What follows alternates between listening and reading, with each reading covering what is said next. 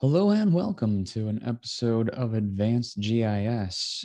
In this video, we're going to be taking a look at GIS workflows and how to use Python programming and ModelBuilder to create reproducible workflows in ArcGIS Pro. In this video, we're going to be looking at how to use ModelBuilder to set up the workflow that we've been putting together for our watershed delineation project.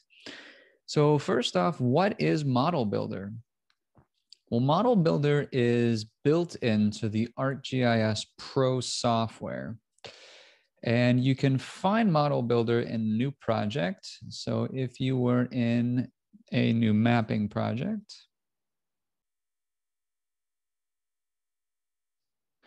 you could come up here to the Analysis tab of the ribbon and find under Geoprocessing ModelBuilder. So this will create a new model. And how do we then create a geoprocess workflow using ModelBuilder? So I'm going to come back over here and open my project. And last time we had gone through the process of turning this elevation raster data set into its watershed components. And we delineated the watershed by going through the process that we highlighted last time of filling the voids,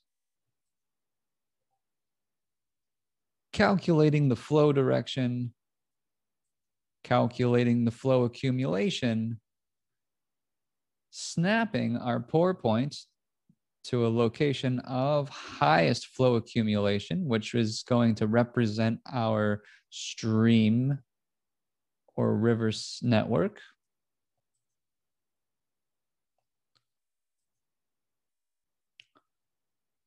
And then running the watershed tool based on our flow direction and our pour point.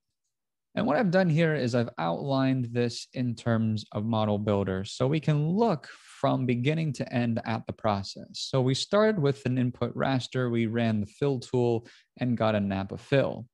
Then we ran the flow direction to get the flow direction output raster, which we then used to calculate the flow accumulation, which then produced a flow accumulation output raster.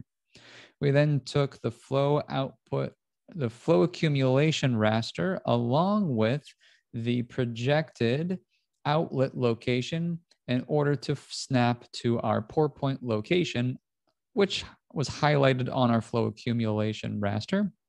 That snap pour point along with the flow direction were inputs to the watershed tool, which then produced our output Napa watershed.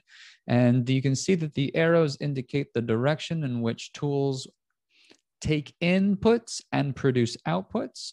We see that the yellow boxes are the geoprocessing tools. Our blue circles are the input data layers, the original data. And then all of the green ovals are the intermediate output layers or the final output layer that we have here. And then I have been able to add some text almost as though this were some kind of a layout. So how do we get this to work, and how do you create your own version of this? Well, let's go ahead and come up to ModelBuilder and come down to New. So automatically it creates a new model, as you can see here. And if we come over to the catalog and come over to folders in your home folder, you should find in your toolbox the models that you've created. So first thing you might want to do is save this as a particular process. Right now it's just called Model 1. Maybe we want to call this Special Works Project Watershed. W-shed. We'll keep it nice and short.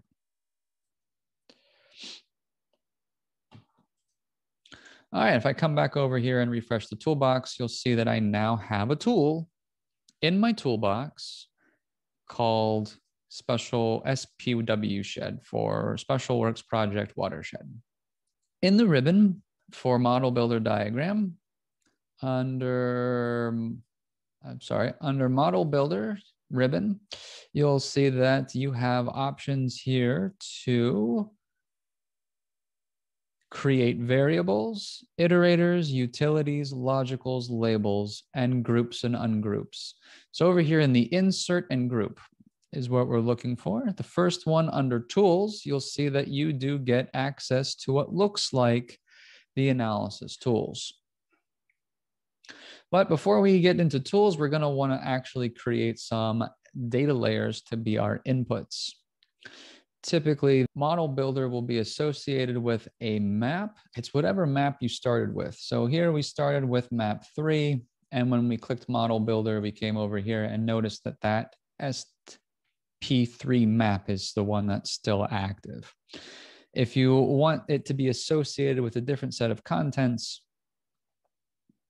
you can simply click on a different SP and then click back over to your model. So whichever one you clicked on last is the one that sort of stays in the contents. All right, so whenever you have your map, it's nice to have the map and the contents open. You then have access to your layers. And we know that this is my input layer. So I'm going to click and drag that onto the map. So when you click and drag your data layer, notice that it comes in as blue. That's because it's an input from your file geodatabase or from your project folder or wherever you keep your data. You can right click and open to change the values so that you can come in here and change your raster layer to another layer. Click OK. And you can right click and come to create label if you want to label this and come in here and say, this is my input DEM raster layer.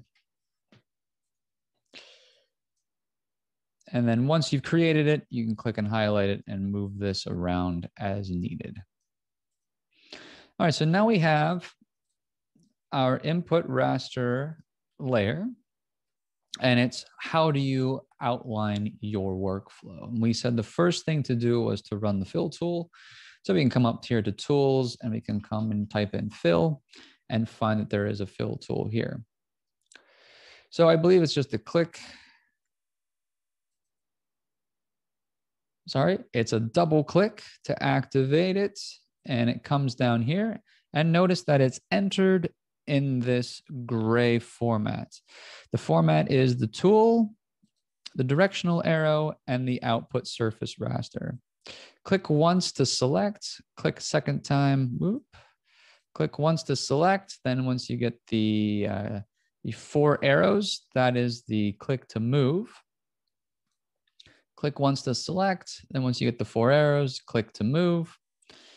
So now you have your ability to adjust these in your workspace. This is a workspace. You can zoom in and zoom out just like a map layer. And what you want to do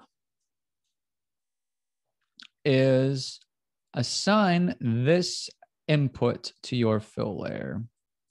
So how do you assign inputs? Double click to open up the properties of the fill. And just like the fill tool in a geoprocessing pane, you get a pop-up window that asks you for an input surface and an output surface. So if I click down, you'll see that you have all of the variables, or rather all of the layers available from your contents window. And at the very bottom, it says model variables, and you'll see that there is the option for something that has been added to your model. So selecting things from the model will grab them that are already in your model, or you can grab things outside the model. So I'm going to grab what's inside the model. And then what do you want your output to be called? In your file geodatabase, we called this Napa fill. Notice that once you've selected inputs and outputs, the tool goes from gray to yellow, and the output layer went from gray to green. Arrows have been assigned from your input to here. So what you can do if you don't like it is come in here and you can get rid of this, which disconnects the arrow. And the second way in which to assign things is to come over to your input layer and go from the 4 arrows to the hand tool. And with the hand tool, you can click and drag and let go whenever the arrow is over top of the geoprocessing tool you want to assign it with. And then it pops up this context window. And for this, the options are to assign it to the input surface raster. That's the only thing that's available to the tool. Or you can assign it to some of the environment variables, which doesn't really make sense here. Or you could set it as a precondition. We want it to be the input surface raster. And we see that the colors now relight up. So if I double click on this, I can see that it has correctly assigned the input variable from the model. Actually, it's pulling it from TIFF1, which is interesting, and not TIFF2. When I click TIFF2, it actually reassigns it to TIFF1 anyway. So there we go. Same layer. Not sure why it's showing up twice.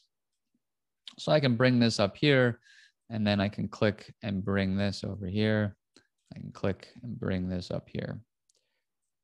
All right, so there's our first geoprocessing tool. We go from our input DEM through the fill and into the Napa. And you can always come over here and right click and create a label. And you can call this label, oops, click, anchor, double click.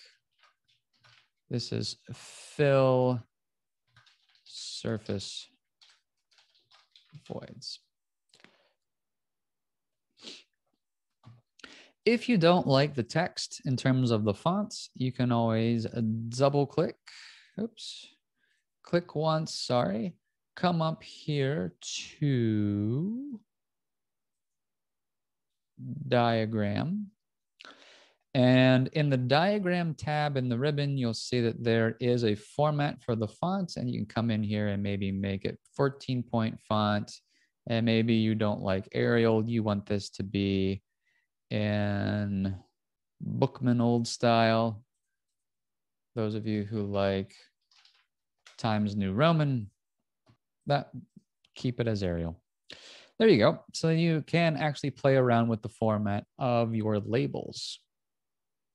All right, once we have fill, what we want to do is run the fill into the flow direction tool. We found that you can find these under the ModelBuilder tools, but you can also find them from the geoprocessing pane if you had it open. So from the geoprocessing pane, I can come over to toolboxes, and I know that in spatial analyst tools, under hydrology, I have the flow direction tool, and I should be able to click and drag it into the map. So there's a second way in which you can bring this tool in. Notice that the flow direction has an output drop raster and an output flow direction raster. That's in case you forgot. Click and double click to open the properties. There is the input surface raster that you want. The down arrow, again, allows you to pick from your model variables, or you can always come over here to click your Napa fill, get the little hand icon, and drag and drop the input surface there. Notice that it does not automatically create the output drop raster, but it does automatically create the output direction raster. So if we come back in here and double click, you'll see that the output has been given the default name. You can always come in here and replace the name. We called this Napa FDR for flow direction. And you can come in here and also change your flow direction type if you wanted to, though D8 was the default way that we wanted. Click OK. And then click to highlight, bring that up. And this output drop raster is an optional output that we're not creating. And that is why it is gray, because it is optional. So if you don't like that, you can always come down here and create a label so that your audience knows that this is the optional drop raster unused. And that font size is much too big. So you come over here and pick a nice smaller size, resize that, and bring that over and adjust that. Okay. So flow direction tool. So we know that we're filling surface voids over here. Drag that across, center that. You can say calculate flow direction. For example,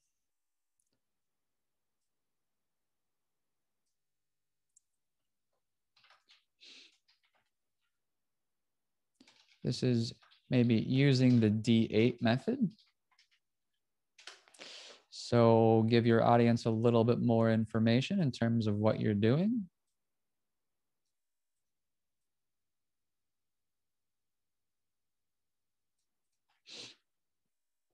I'm going to bring that over just a little bit farther. All right, so then we see that we take our input DEM raster layer.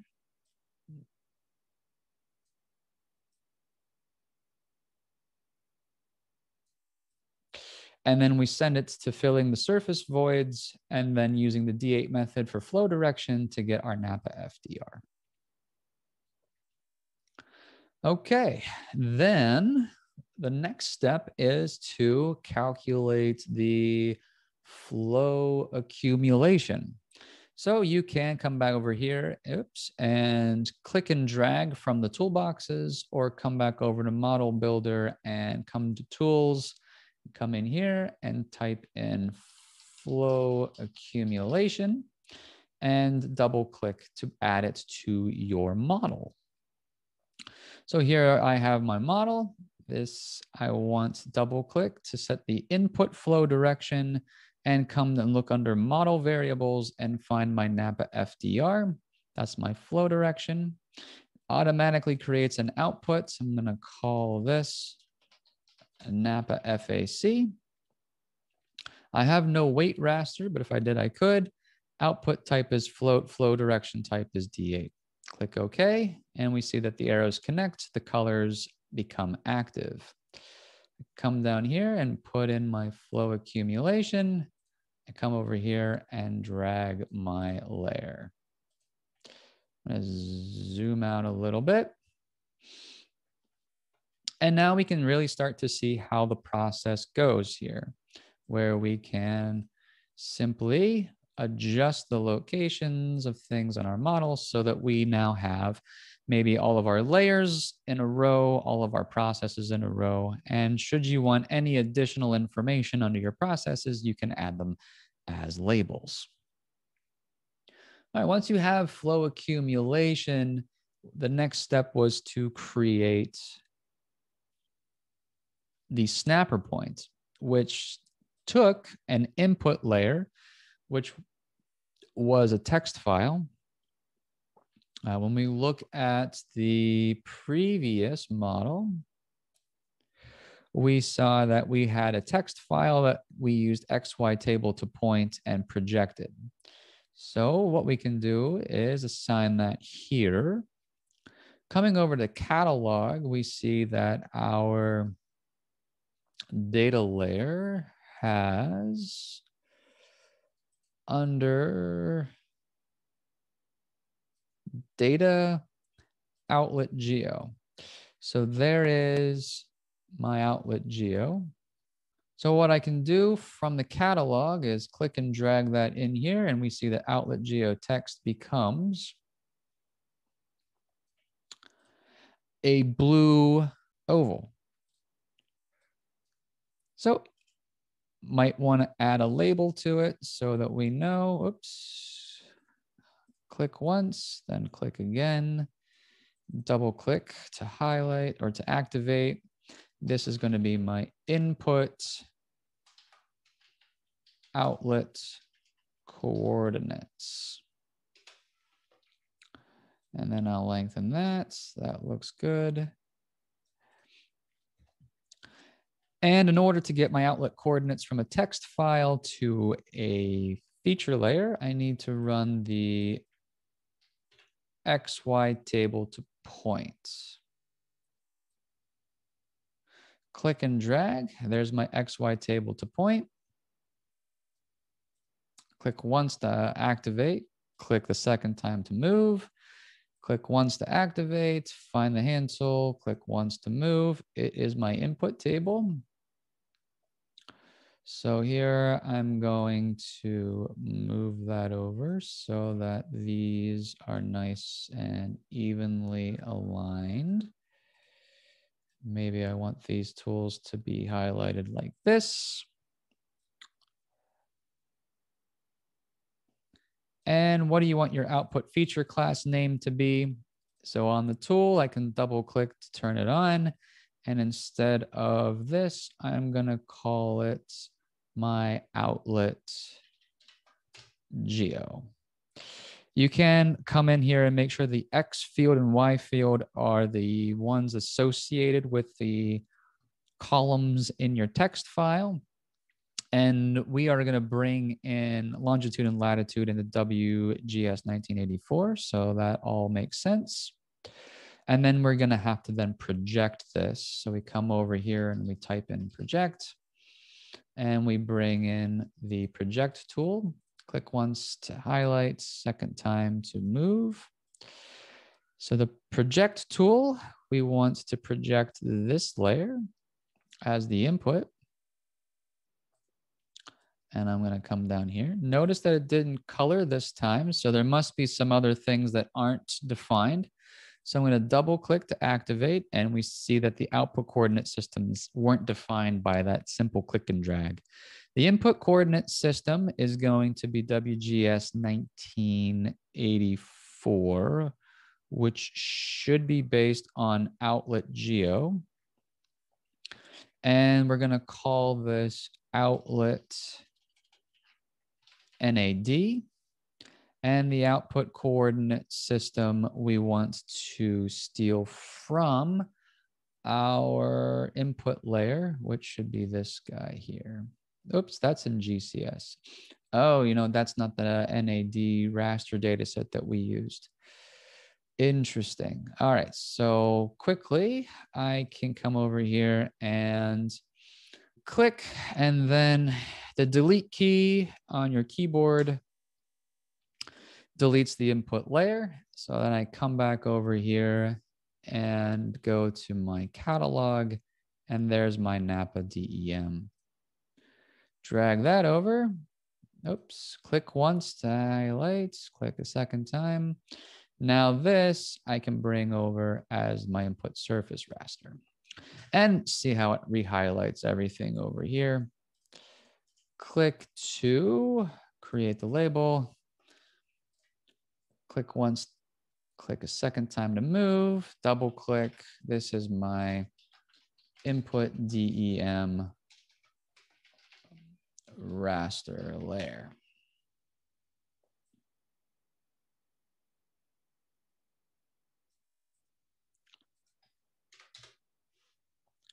Click move. Okay, so then here in project, my input coordinate system is based on outlet geo, and then my output coordinate layer is going to be called outlet geo, and the output coordinate system is based on Napa DEM. Properties. Come down here to spatial reference. And we see that its well-known ID is 26710. So come down here to the output coordinate system, 26710, click OK.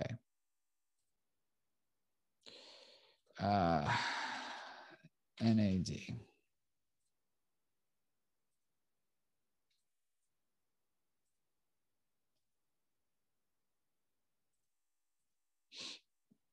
Why won't you predefine it for me? So this is 84 to 27. Sure. Okay. So there we go. Now I have my outlet in the coordinate system that I want it to be in. My input layer goes through the fill, goes through all of these processes. Now I should be able to go into the snapper point. So the snapper point tool, we come up here to the ModelBuilder tools, and we come in here to snap to pour point, double click to add.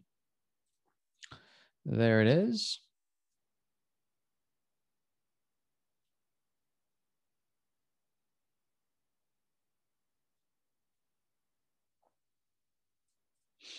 So the snapper point, to double click, we need an input raster or pour point layer. So pour point is going to be our point, which is going to be outlet NAD. And ID is fine because it only has object ID lat/lon. And the input flow accumulation raster from our model is the Napa FAC. And the output here is going to be our snap pour. And maybe we refrain from putting a number in the layer because you could always come in here and adjust them however you see fit. I believe we adjusted it. We'll try 20 units as our first.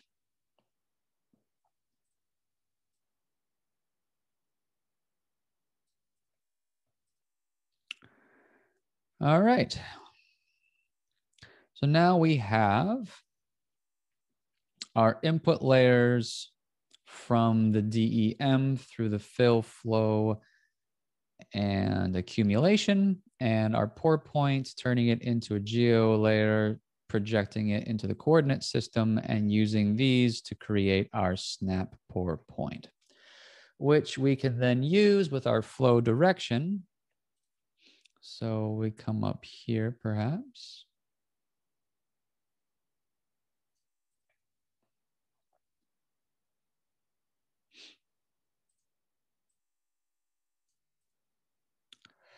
And snap pour point, add label. Click once to activate, second time to grab.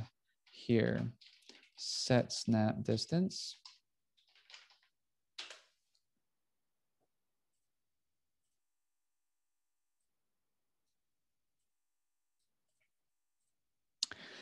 And now we have our outlet pour point. We can use that with flow direction to create a watershed.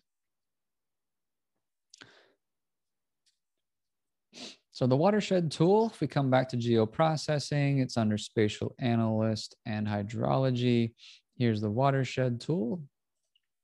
Click once, click a second time. Maybe this can go here.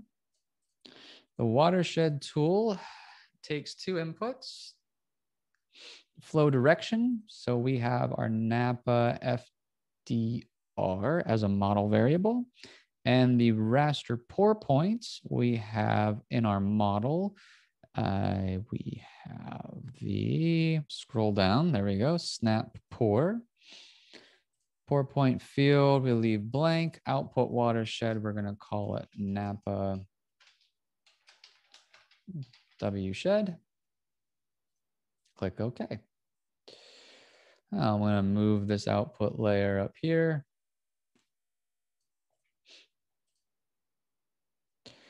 And perhaps we add a label. And this will be our output watershed raster layer. And find that.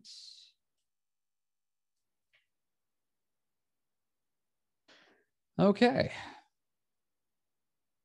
So this is a workflow. The way that this works is that you have your input layers that go through these geoprocessing tools. these geoprocessing tools until we get to the snap per point, and then FDR and snap pour goes in the watershed to create your Napa watershed output.